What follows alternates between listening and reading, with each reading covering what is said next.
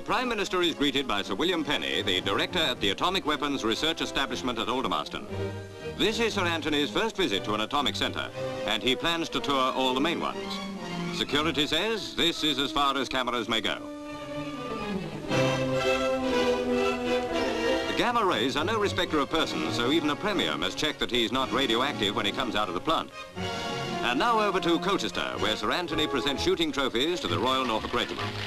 Band Sergeant George gets the booby prize. Perhaps he's a better shot with a trombone.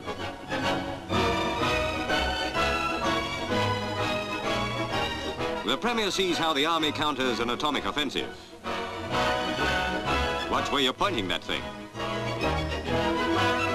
In this nuclear age, the Army puts everything possible below ground.